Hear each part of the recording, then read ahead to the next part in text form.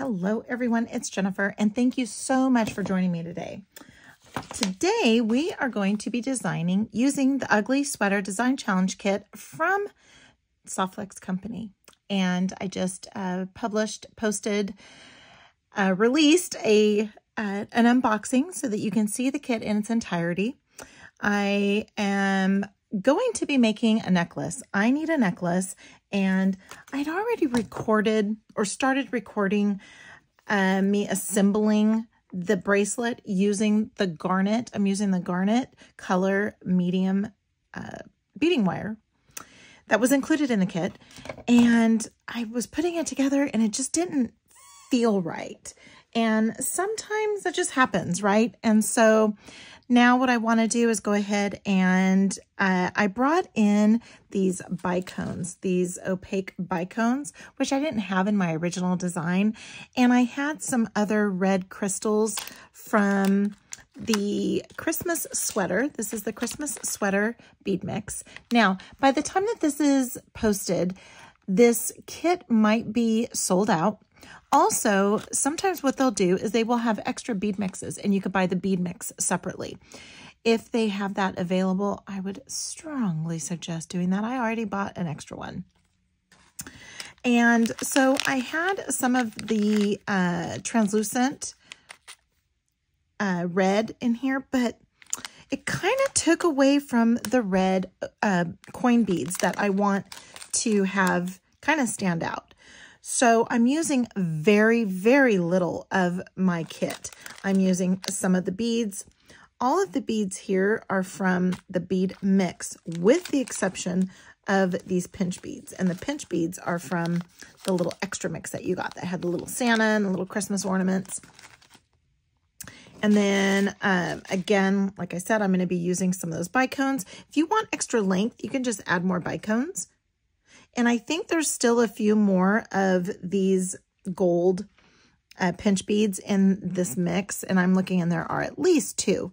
So if you wanted to add some extra length, you can do that as well. I want about an 18-inch necklace. And, oh, and then I didn't touch these 2 strands yet. But I do want about an 18-inch necklace.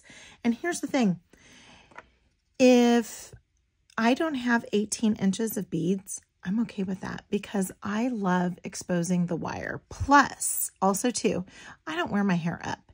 And so I kind of waste my beads per se, because I get really stingy with my beads, but I kind of waste my beads by having them go around my neck, since I never really wear my hair up, at least out. So again, if you want to extend the length, there are still you can still get another like 3. You could still get 3 on both sides, or 6 on both sides. 6 on both sides plus 1 extra one that you can use for something. And let me see how many are in here still. And again, my mix might be a little different, but oh yeah, there's plenty. So even if I get to the end here and I decide that I want to go ahead and extend it out, I can still do that. I am keeping this on the spool just so that I can minimize waste. You're never going to eliminate it, but you can minimize it. And this happens to be exactly the length I want.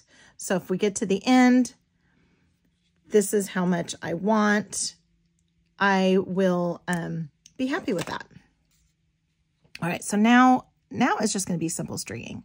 So as I am simple stringing this, as I'm attempting to simple string this, just tell you a little bit about this kit. So if you haven't seen the unboxing where I talk about this design challenge kit, this is a design challenge kit from Softflex Company. And Softflex Company is a small family-owned business out of Sonoma, which is here in California. And they specialize in beading wire. However, though, they have tons of other things too. They have incredible, I love their craft wire. I have some here sitting at my desk, and they also have incredible crimp tubes. I love their crimp tubes, and gemstones and check glass and seed beads. They just have it all. One-stop shop. And I love their monthly collaboration with Jesse James Beads for these kits because they're just incredible. Incredible beads. This kit is $34.99, and as I said, it might be sold out by the time I get this posted. The reason why I'm not posting this right away is because Softflex Company, they have their main reveal, so their reveal that they do, and their design along or create along, they will do that on they'll air that live on their YouTube channel the last Wednesday of each month at 3 p.m. Pacific time. And they have some incredible designers on that show. I have been able to be a designer on that show and absolutely loved it. Had so much fun. I was with Sarah, and whether you're with Sarah or Kristen, it's always fun. All right, so there's half. There's half of it there. And again, I can add, this is about 1 inch. So I can add 2 more sections for 2 more inches, actually 4 more inches on both sides. So getting back. Oh, and also too, throughout the month, Softflex Company has different live shows and designing. Let's see, Design on the Fly. I know there's Free Spirit with Kristen and Spill the Beads with Joyce, and Sarah gets in there too. And you can't go wrong with any of their lives. So please subscribe to their YouTube channel if you aren't already so that you don't miss out. They also have live sales that they do, and you can snag sometimes you can snag some discontinued items, which is kind of fun.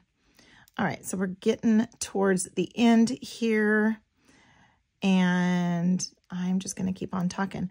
And what I absolutely also love about the beading wire, and I mentioned I like to expose the wire.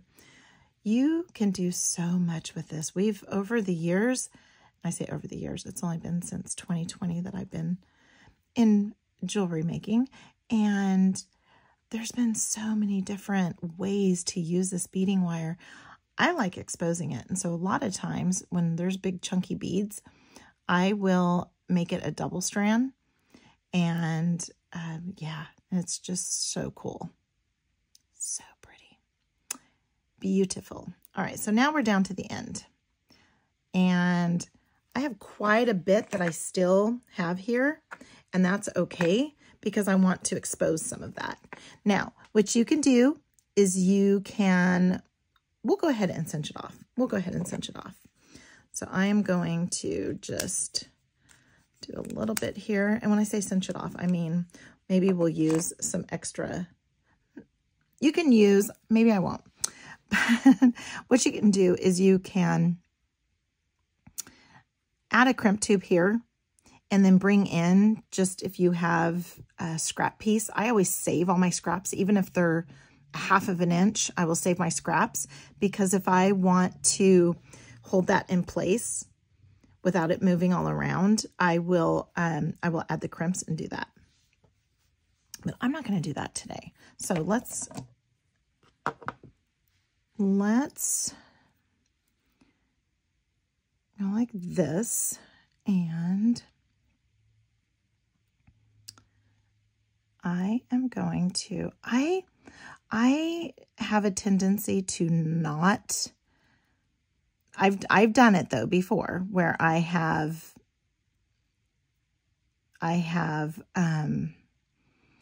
added my lobster clasp to the end, just to the end here. And I stopped doing that, and here is why. I stopped doing that because if the lobster clasp, which I've never had one of Softflex, any of their lobster clasp malfunction, but if it just so happens to malfunction, then you have to take apart the entire necklace, and I don't want to do that. So Now what I'm going to do is I have these magical crimpers, and I don't think I talked about these. I did in the first video that I've now scratched. But I am going to be using magical crimpers. And the difference between the magical crimpers, which you can, I believe they still have them for sale at Softflex Company, is that there's just one well. The standard crimping pliers have two, so that you will crimp down and form like a U or an arch, and then, or a taco. And then what you'll do is you'll use the front notch just to round it off and to secure it.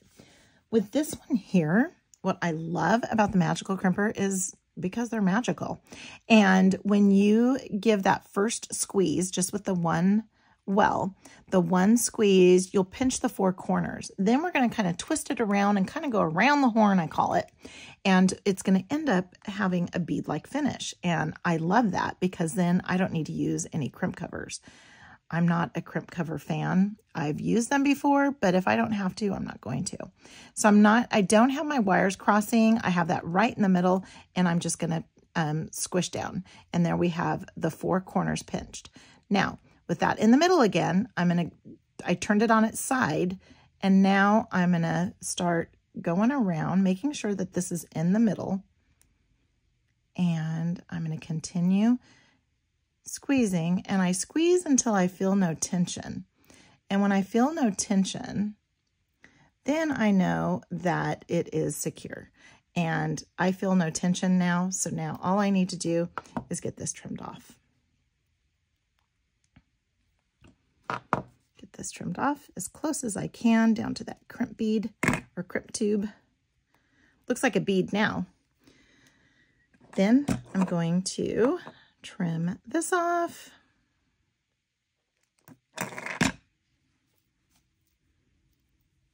And now this side, I'm going to use as my clasp onto here. I'm going to get an oval jump ring for this side. But this side, I want as my connector.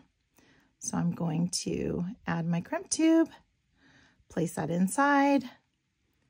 And I don't want a short or a small loop. I want a nice large loop so I can easily get that in there. And I'm going to come in and give it a squeeze. And there are my four corners are pinched. I'm going to turn it on its side.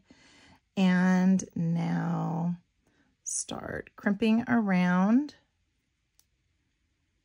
until I feel no tension. And when I feel no tension, I know that I have that bead-like finish. And then you could just give it that tug test. I don't think I have any, a little bit.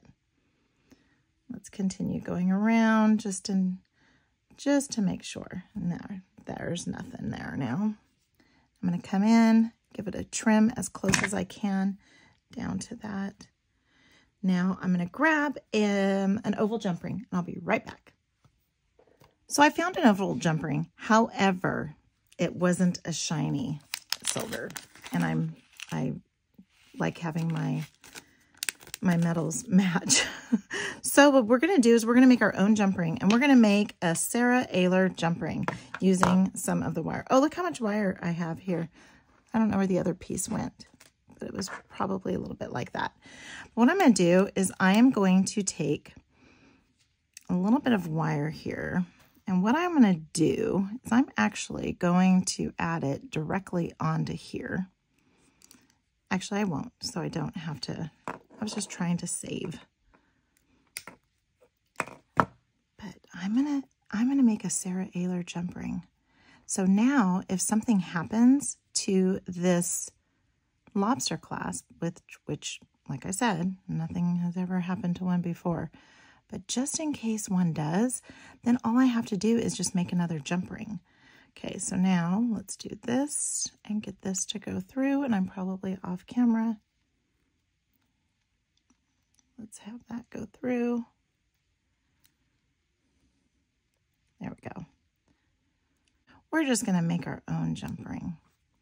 I'm going to put that in the middle there, get that, and give it that crimp. And there we go. And then turn it sideways, give it another squeeze, and now just keep on going around. that in there. Make sure I have no tension when I squeeze, and I want to make sure I don't have my clasp in the way too. There we go. All right, give it the tug test. It's not going anywhere. Again, you don't have to do this. This was just because I couldn't find an oval jump ring, but still, now if something happens, all I have to do is just take that off. Then also too, if you want to make a little dangle, you can make a little dangle to hang from there. But there we have our necklace. And this is using the Design Challenge Kit. It is Ugly Sweater and from Softflex Company. So be sure to give this video a huge thumbs up if you like it. Comment. I love to see what everybody has to say, and subscribe.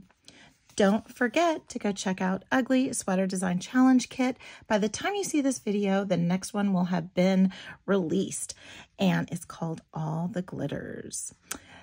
And until next time, have a good one.